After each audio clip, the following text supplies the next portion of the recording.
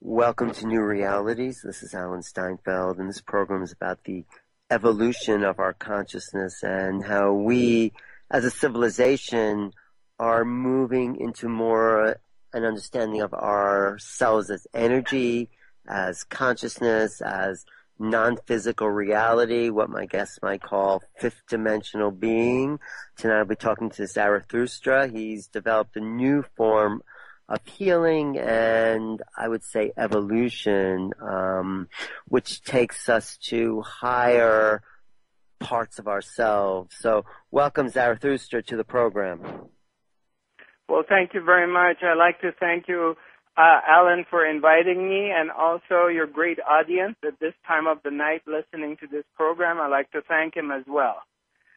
Well, I saw some videos of what you do on YouTube, and I think it's very interesting in the sense that you are activating people energetically and stuff is happening to them. They're falling down, they're shaking, they're crying, they're screaming. Do you know what you're doing, or is it just kind of an intuitive thing? Can you talk about that? Yes, when I'm completely in the zone, some sort of intelligence beyond the human mind takes over. We can call it the divine being or the unified field of intelligence or the spirit. We can give it different names, but that which takes over knows what it's doing. Right. As far as what happens to people is when the energy is built up in a group setting, and I do touch their third eye, there's a big jolt of energy wave that hits the pineal gland, and pineal gland is bioluminescent. It does get activated by light waves. So when a strong current of light wave hits pineal gland, it starts producing DMT, and that's one of the reasons that they get soft or they shake, and sometimes they fall down, and we have to catch them. Because why? What is happening to make them fall down? I mean, their pineal glands being activated? So, yeah. The pineal gland starts producing a large amount of DMT, and that causes the person to get shaky because of the production of DMT in pineal gland in that large amount. Because DMT can also create visions or hallucinations or, seeing levels of reality. Does that happen in your sessions too? Absolutely. A lot of people, they go into these light worlds, purple or pink or violet. And some people journeying into these crystal worlds, it's the reaction. Different people have different reaction, but most of them do go into these light worlds and crystal worlds or dreamy places and have encounters with trans-dimensional beings. Wow, that's pretty amazing. And you told me, though, this kind of thing is just beginning to happen to you. You're really in your early stages, and do you want to tell that story again about the unfoldment, if you care to, about of this gift, like how that all, some of it? I mean, anyway. Yes, I'll be delighted. The part I'm not clear if you want me to begin with is from my starting spiritual journey to the awakening, or how the birth of the fifth dimensional quantum healing. So, why don't you start there? I mean, you were on a spiritual path, you saw lots of teachers, and then, go into the birth of that, of I think you said some beings came to you, like that birth of that fifth dimensional healing. Yes, I was a spiritual seeker, seeking for freedom, and I also realized that I had that I was a channel for healing energy. I was a healer. I noticed that in early time of my seeking. And and this is around 1989, 1990, and had a couple encounters with two very powerful healers. And but originally the goal was freedom of coming to this place within myself, which is quiet, and I'm not subject to emotions of going up and down every day. I wanted to be free. And however, as I got closer to this non-dual place within myself, as I more started to recognize this place within the self, which is very still and very silent, and it's non-moving, and it's not subject to feeling good or feeling bad, ups and downs, emotions. It's not subject to any of these things, and it's perfectly still, and it's always there. Some call it the seeker, some call it the observer. As I started to recognize this place within myself more and more, my energy started to build up, and the energy field started to kind of grow around me, and I was feeling more energy in my hands. Around 2009, this is from maybe March, April to June of 2009, I began to hear voices very clearly in a lower tone, and the voices began to identify themselves as a part of my higher self, as my guides, my fifth dimensional guides and masters and teachers. And in the beginning it was kind of funny because I was never really into channeling in that way, or I was never attracted to this kind of thing. To me it was very new age. But when I do hear these voices in my head, they're undeniable, and they're identifying themselves to me as my fifth dimensional guides. And as we go on throughout the course of a week or 10 days, then they're instructing me to go make a business card and write down healer, the word healer on it. And, I was a semi-healer for a number of years, but the healing energy wasn't going through my hands and my body at all times. When I went to Asia, I went to India or Philippines or Iran or those countries, the healer would come out, and I would have the energy. I had the power. I could feel it. But whenever I came back to the U.S., the healer would disappear. Consequently, since I had a different life, I did not talk about it and didn't publicize this. Only a few close friends were aware that I had these abilities, but I wouldn't talk about it or practice it. In 2009, when I got, and this event of 2009, you have to also keep in mind that I was 6 months in Brazil, and I stayed 6 months in this village called Abajania, where John of God resides. So I stayed there for 6. Was that a big part of your activation, being with the energies of John of God? Did you feel? I think, Alan, it had, because it was the 6 months that I ended up in Brazil, and I went for self-healing, and I wanted to be somewhere quiet. And this place is very, very powerful and has a lot of Shakti and energy running through this place. And definitely going into the current rooms, energy rooms that John of God was doing healing, and being there for 6 months in that energy field, I believe that it did trigger something very strongly. And I left Abajania in July, August of 2008, and I went to Los Angeles. But by almost 9 months, 10 months after that date, I left in 2007. About a year and a half after that departure of Brazil, I get activated in Los Angeles, and I hear these voices talking to me. And it was a bit confusing in the beginning, but then they tell me to make a business card. So I make a business. I'm just wondering, what am I going to write on it? And they say, write healer. And then they say quantum healer. Say, oh, that sounds pretty cool. then they say fifth dimensional quantum healing.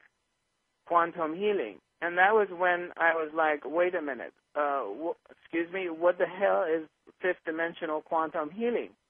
I don't even know what that means, let alone to go make a business card and give it to people and tell them I'm doing this. There's no way I do this. I make a fool out of myself. And then they tell me, go ahead and research it. So I go on the internet and start researching it. And the feeling gets stronger and stronger. The voices are getting more clear. And during this period of time, I also had a couple of very powerful encounters. And one of these encounters was that I was a bit confused as which direction in life I should go. My old world was collapsing and nothing was happening anymore. And the new world, which was doing this healing work, was opening up. And it was very confusing and frightening in this period of time of thinking, how am I going to make a living? Who's going to pay my bills? How am I going to announce this? The fear of announcing that I'm fifth dimensional quantum healer out of nowhere was great. And there were a lot of doubts. And I happened to be in Sedona. I happened to run into a friend who turned me on to a powerful healer, channeler, who worked with, she apparently connects with somebody that, a dead person, someone close to you who's dead. And who was that? Who was the channeler? Who was that? The name of the channeler? Yeah, just curious. Her name is Tara, and okay. she lived in Sedona at that time, and she was quite famous. I didn't know her, and I have not heard from her, but I've only seen her one time, but she was wonderful because through this, all of a sudden, my sister shows up who had died about 8 years ago, and she's all the indications that the channeler Tara is giving me is very, very exact. So there was, I was convinced this is the spirit of my sister talking to me, and she's instructing me that I am afraid, and I'm a coward, and I'm not coming to the open. I should come out to the open and announce that I'm a healer, and I do have the power, or the energy comes through me, and I'm just frightened. And so consequently, after a couple of other things happened in this period of time, from April to June, I was convinced that I need to do something. I need to do this. And throughout this time, the other experience that happens to me is that all of a sudden, the entities that talking to me about fifth dimensional quantum healing, they kind of appear to be like the same entities that they would possess John of God. It had the same quality of feeling of them being present and in comparison to when I was in Abujamra. So there are a lot of indications and similarities and coincidences, if we would call it, or synchronicities happening all in the same time. Did you feel like you were sort of, things were happening to you physically also, besides these interesting people you've been running into? Did you feel stuff like in your brain opening, in your mind, in your body, awakening? What happened, I was feeling extreme amount of energy running, a strong current of energy running through my hands. And what happened is all of a sudden I was completely knocked out.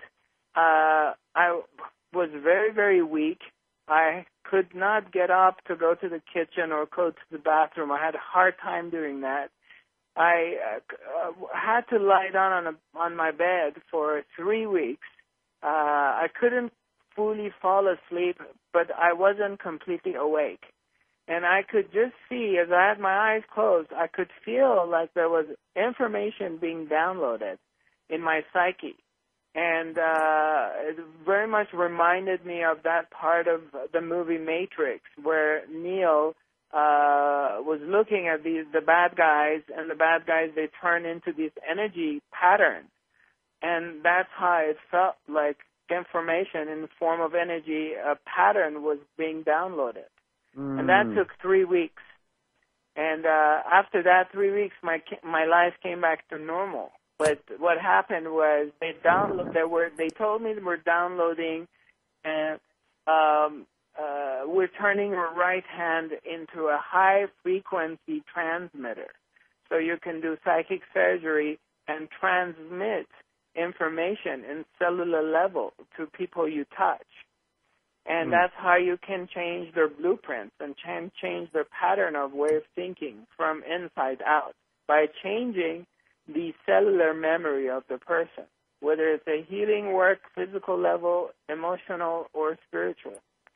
And that's what happened.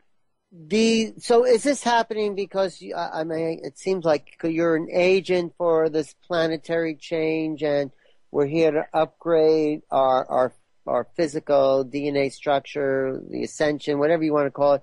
Are you just one of many who are doing this, or are you one of the few?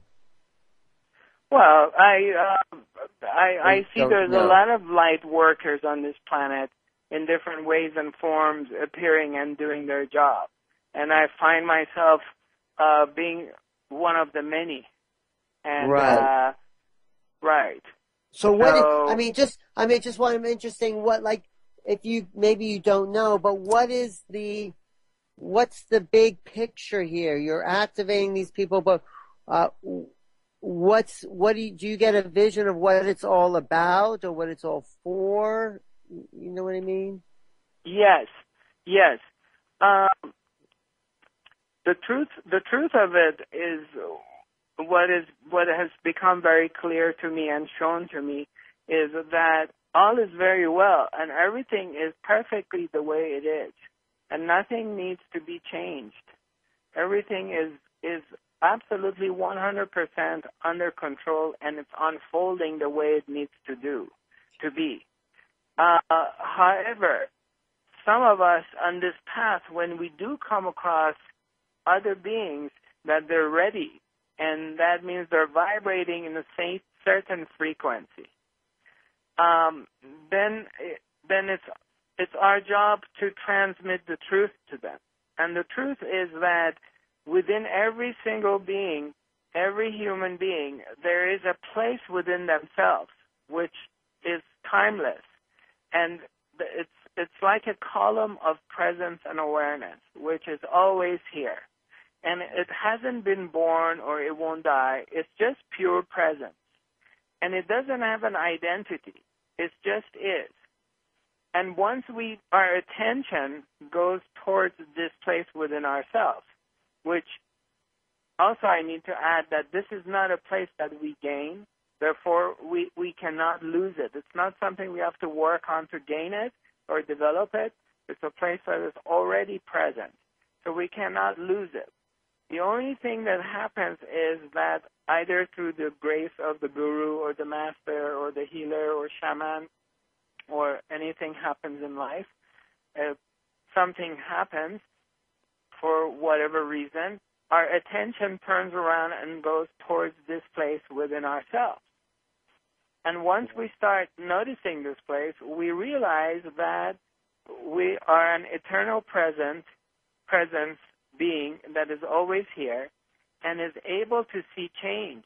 It can observe change, but it's not unaffected by change itself.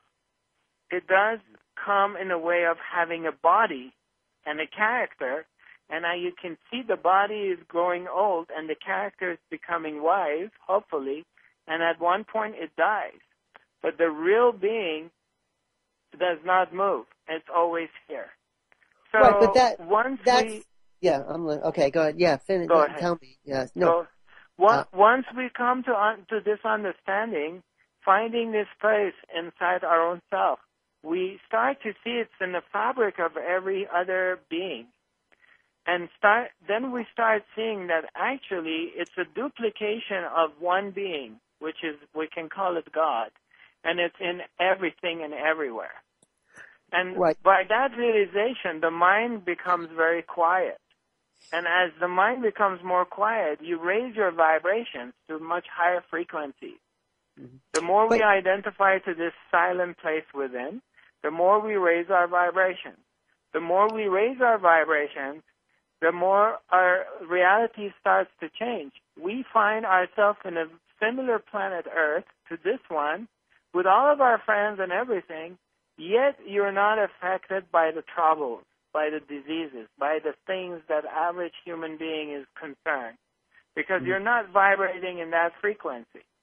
Yet you can see them, but they cannot see you. Right. What you're saying is like the eternal spiritual truths that we are this eternal being. I mean, that's always been true. People have always known that, but it seems like something else is also happening at this time in our history. It's like boiling water. You know, first there's a few bubbles, and then there's a few more, and then suddenly the whole pot is boiling over, and something like that seems to be happening. Do you get that sense? Yes, absolutely. Because there are these relative realities simultaneously are happening. In this realization of the silent and still place within, we also start to see that there's multidimensional aspects of our own self simultaneously living billions of different lives. Mm-hmm. And of other people too. So absolutely something is happening. It appears that something is happening. But once you find this place within yourself, you realize nothing has ever happened. Right, but that is a new revelation for the general population, and it seems like you're more and more people. I mean, we're changing civilization in that sense, you know, the mass culture. It certainly, Alan, appears to be happening. Yeah, it is, and I think that it's like you said, it's just the beginning for you. I think there's untold possibilities that lie ahead for who we are collectively because of these types of activations. Yes.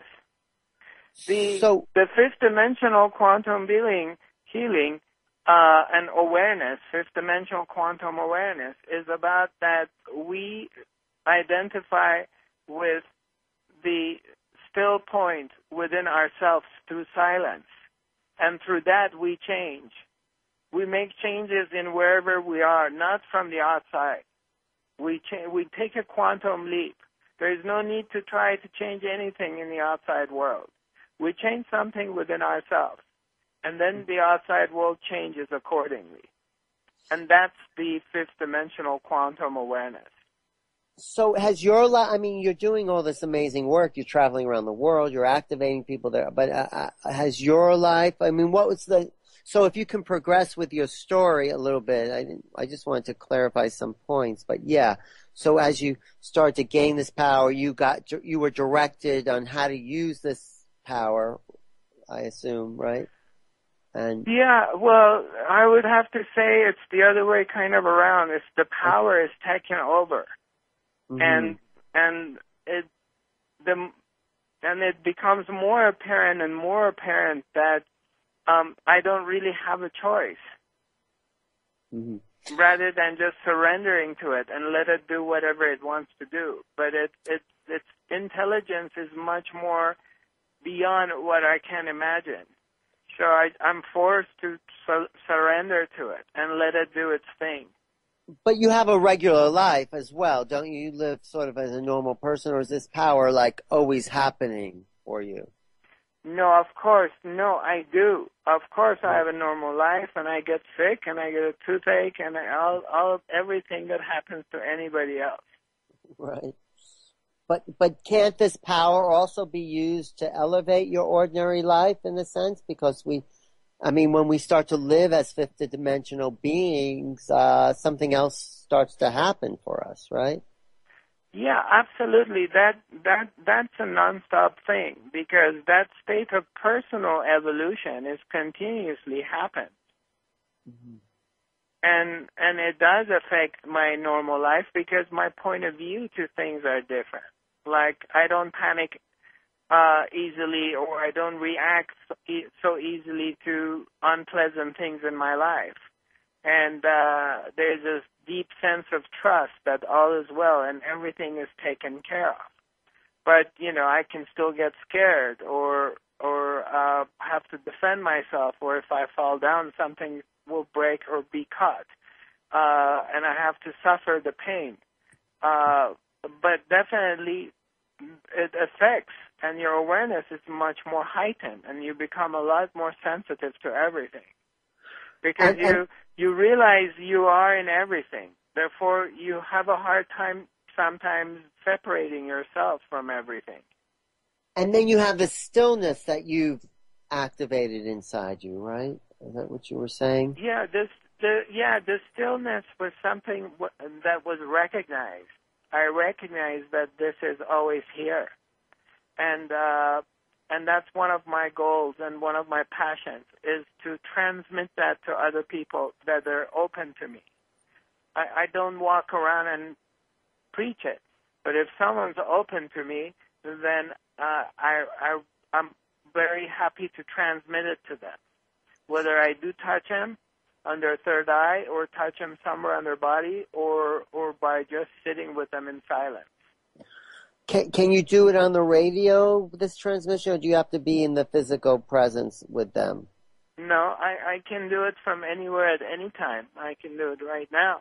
Could you do it now? I'm going to prepare myself. And okay. But I mean, I'm laying down. But anyway, all right. Are you lying down? Did you say I that? am lying down. Should I stand up? Okay. Or I'll lie down. Okay. So when you're ready, let me know. But also everyone listening, and I think that we probably have a bunch of people listening. This will be directed towards them as well. Sure, absolutely. Anyone who's open to it, they can just follow these instructions. Okay, so good. Either you stand up and close your eyes, or you sit in a comfortable position, or lie down. If you can put your hands on your heart, that would be great. If not, maybe one of them on your heart. If not, that's fine. And you just simply bring your attention on your third eye. And breathe in. Imagine you're breathing in from your third eye, instead of breathing in through your nose. So it's just an imagination. And we just gently breathe in and out. Mm-hmm.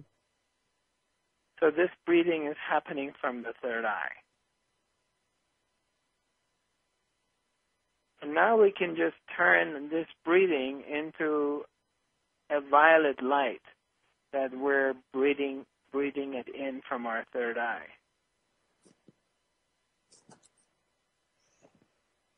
And as we're breathing it in, it hits the center point in our brain, which is the pineal gland.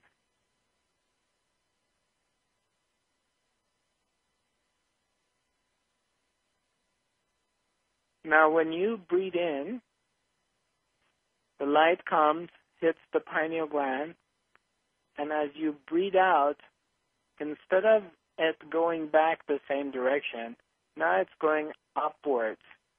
And it goes and hits the top of the skull, but it doesn't go outside of the head, and it falls down from every side of the skull, falls down and cools off the brain.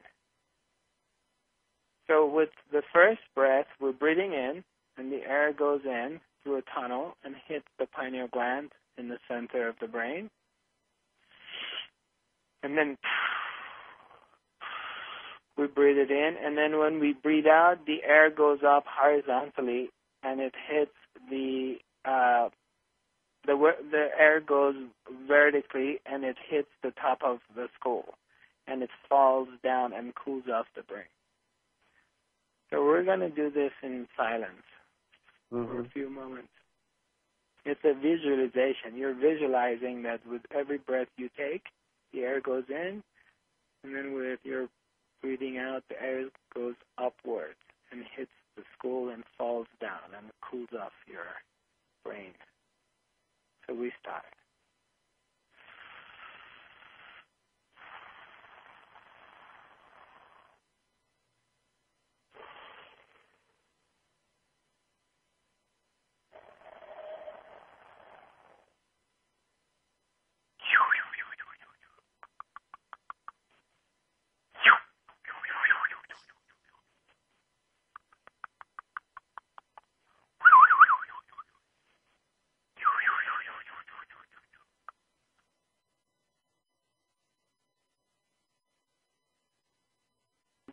So, did you feel anything, Alan? Yeah, as you made those sounds, I felt waves come through my body. Sort of, I reacted. Yeah, I felt something. Right. Yeah. Right. A very just subtle tingling and sensation. Yeah, something in my chest, kind of opening up, and right. So that was pretty quick, wasn't it? Yeah, I mean, I don't know what was going on, if it was my visualization, but something in those sounds. What were those sounds you were making? These are some ancient sounds that also been given to me, as far as not given to me specifically. It's available to everyone, but they came to me intuitively when I got activated, which has healing properties as far as see, what's going to happen in the coming future is we're going to use laser and sound vibration in correcting things like surgery or using a kidney stone or also putting bones back together or cutting through tissue.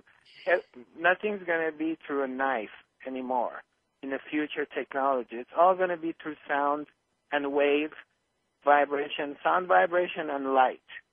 Mm-hmm. So these are some sound vibrations that when I send them out, such as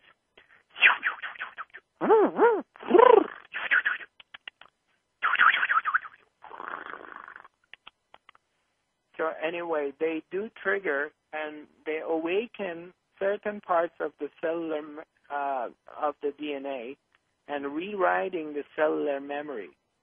And whatever they rewrite and awaken is the program to awaken us to who we really are. Right, I get that. So each different sound did something. Each sound did just something different. They're specific in their direction, right?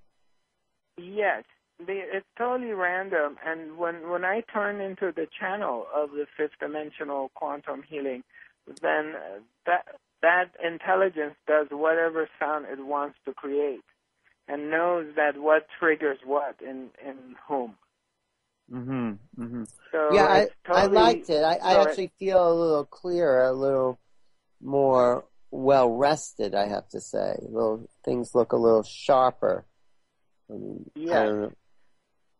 don't know if that's me creating it or something really did shift, but I mean, who knows? But it appears. Yeah, it all appears that it works, and it's affecting something. So, but it's just the fact that you felt something, whether you think you created it or it just happened in such a short period of time. It's an indication that it works. Yeah, so your job is now to travel around the world and activate people, huh? Well, yes, it appears to be that way. Yeah, it looks like that's my job now. I mean, it's a good job. And, I don't, to be honest with you, I don't perceive myself as I am a savior or my job is to liberate people. I'm not even identified to that this is what I have to do. But this appears to be what is going on in my life. I don't have a choice not to do it. And I get so much joy out of it. And people benefit from it. I've heard people my friend Liz in Sedona had a great transformation, it seems. She seems different in some ways, and I've noticed that. So, it's having positive effects on people. Yes, I'm just grateful to the source, to the spirit, for just giving me this opportunity to be able to be a vehicle to transform so many lives and see so much joy in their people's eyes or smiles, or when people come to a workshop of mine and then their life changed forever. Not everybody, but the ones who do, it just gives me so much joy that I was able to touch someone's life permanently. And the interesting thing is that when we're in groups, the energy is so much stronger and it's so profound. And the periods of time that the silence takes over, and I don't have to say anything or do anything, but it just takes over. Well, what happens in the workshops? It's not just the meditation. What else goes on? What other kind of things can people expect in your workshop? I offer different I offered 3 different workshops at this point, or I would have to say 4. And one of them is my signature workshop, which is the third eye activation, which all the meditations, active meditations, and everything is towards activating the pineal gland. And I do educate my people what is pineal gland, what is its relationship to third eye or sixth chakra, and how it gets activated, what are the benefits of it, and everything that they need to do, and we work in that direction. Also, I realize that in order to also activate your pineal gland, you have to love yourself. And self-love and self-acceptance is very, very important in raising our vibrations to a higher frequency. So I do incorporate self-love affirmations in my third eye activation workshop. But the pineal gland in particular, is that is the doorway to kind of fifth and higher levels of dimensional awareness. Is that the reason for its activation? Absolutely. The pineal gland is the gateway between the physical realm and spiritual realm.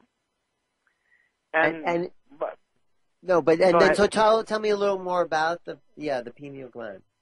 The pineal gland, since it does produce DMT, dimethyltryptamine, and it does produce a large amount of DMT at birth and a large amount of DMT at death. That's why a lot of people go into these blissful states when they're dying, or they go through the tunnel and have these different experiences and encounters with trans-dimensional beings and spiritual beings. But in addition to that, when pineal gland becomes activated, and through the production of dimethyltryptamine, which is DMT, its main thing is that it takes the illusion of duality away. It makes it very clear that we're very interconnected. It's our own selves, that we're one with everything, and it's not just a theory. We start experiencing that oneness, that it is my own self everywhere. And that's its main thing, taking the illusion of duality away. But the other benefits that come with it, which is as a result of that realization, the person, as they start realizing that they're one with everything, obviously then they can become a much better psychic, because if you're one with everything, then you can know everything. So the psychic power is enhanced through this oneness, which if you're a clairvoyant, you become a much more powerful clairvoyant. clairaudient, clairsentient, claircognient. All of your psychic abilities enhance drastically. If you're a channeler, you're a much bigger channel and clear channel now because you're experiencing you're one with everything. Therefore, you get out of the way and you become a pure channel. If you're psychic, if you're a healer, again, this is all channeling. So there's number. I've had people come to me that they're singers in Los Angeles, and somehow they couldn't sing. Something happened to them; they lost their voice. And I worked on them once or twice, and they started singing again. I had people who were writers, or had someone came to me. He could never cook. He had no cooking abilities or talents. And after a few workshops or sessions, he turned to this really amazing chef. I still, when I go to Redondo Beach, he invites me over for dinner. And so many different things happen in artistic and psychic ability. In addition to that, it's believed that we have a large amount of calcite microcrystals, the same components that we have in our inner ear, as well as cell phone technology has been copied from it. That is a transmitter and receiver. So we have a complete cell phone in our pineal gland that by activating it in a higher levels, we can communicate with other beings from anywhere in the world through our telepathic abilities. And that's activated with your work, that kind of inner awareness. Yes. When I do the third eye activation workshop, or an individual person, when I start working on their pineal gland and getting their pineal gland activated, their lives change. And of course, person to person that is different. Some people are more available to this and ready, and some aren't. But I've never worked with anybody in the past 3 years that I put my finger on their third eye and they did not feel anything. Right. Maybe the feeling was short and went away. But every single person I've worked with, they felt something happened, whether it was profound or not, but something changed. And the reason for that is because pineal gland, as I mentioned, it's bioluminescent. It gets activated through light. Right. And, can you teach people to do that as well, or because you've got a sort of transmission going, it's pretty much coming from you? But yeah, I think my friend Liz said you were teaching some of that, weren't you? No, I have not teach fifth dimensional quantum healing to anybody yet.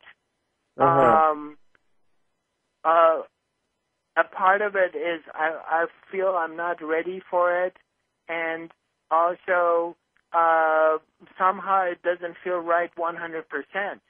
But I certainly can show people and teach people, if those who are interested and they're dedicated, when the key to it is you have to tap into your inner silence through inner stillness, through inner silence. That's the key to this. That's the component. Unless the person can go beyond their mind and come into this still and silent place within themselves, they're not able to raise their vibrations to higher frequencies. And this is basically what I do. I'm able to raise my own vibrations or vibrating from a much higher frequency, and therefore I can transmit that information. Other people can't, but they have to go through this period of training with me or wherever on their own, or Vipassana meditation or other masters or teachers. But they have to find their inner silence first, an inner still point. That's the key to it.